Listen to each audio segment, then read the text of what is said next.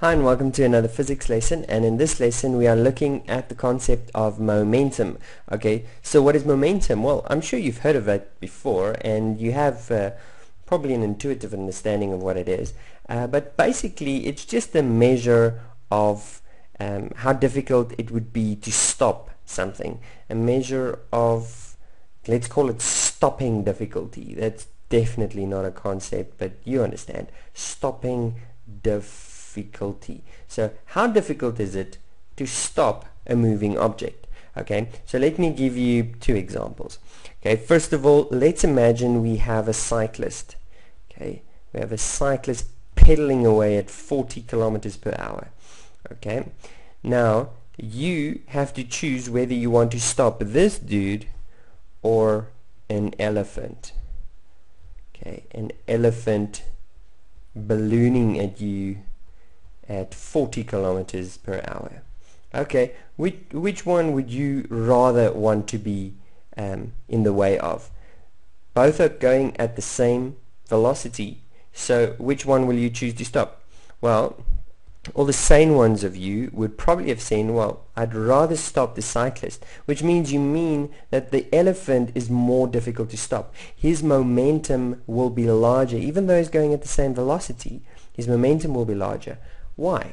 Okay, I'm sure all of you know it's his mass. It's his mass that makes the difference. Okay, so momentum, the letter we use for momentum is a P.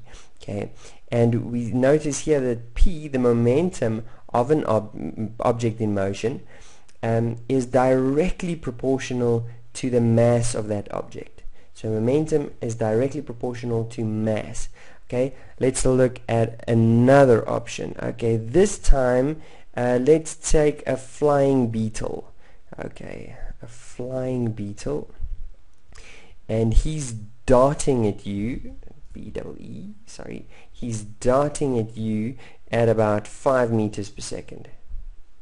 Okay, now you get to choose, either you have to stop this flying beetle or you have to stop, let's say, a bullet. Okay, and this bullet is heading to you at 200 meters per second. Okay, so which one will you choose? Well, there's no question. You'd definitely rather stop the flying beetle. You'd rather catch a flying beetle with your mouth than try and stop a bullet, won't you? Okay, and again, this time the reason is a little bit different. They might have more or less the same mass. A flying beetle and a bullet might weigh about, what, I don't know, 100 grams or whatever, but the velocity is this time the difference. If the flying beetle was traveling at 200 meters per second, you will also not want to stop it. Okay, so this time we see the velocity is another thing that we have to consider, and again, the greater the velocity, the greater the momentum. In other words, sorry, it's not that. Momentum is directly proportional to velocity as well. And the formula in the end actually is very, very simple. Momentum is simply the product of mass times velocity. And here we can see, if mass goes up, momentum will go up. If velocity goes up, momentum will go up. Same with the converse. If it goes down, it will go down. Okay, so that's simple. Momentum is the product of mass times velocity.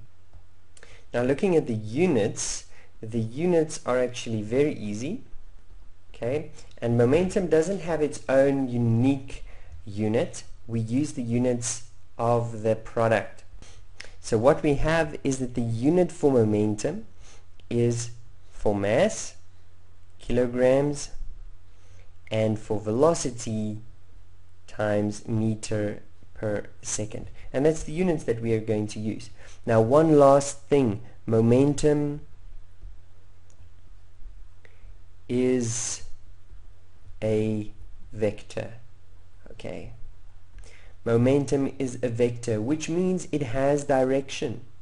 If it is positive, if we get a positive answer and we're only moving in one dimension, in other words along a straight line, then positive means I'm moving in the same direction as my velocity.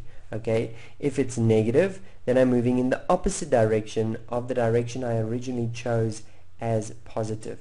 Okay, so just remember momentum is a vector, and therefore we also indicate direction. The next video we'll look at an example.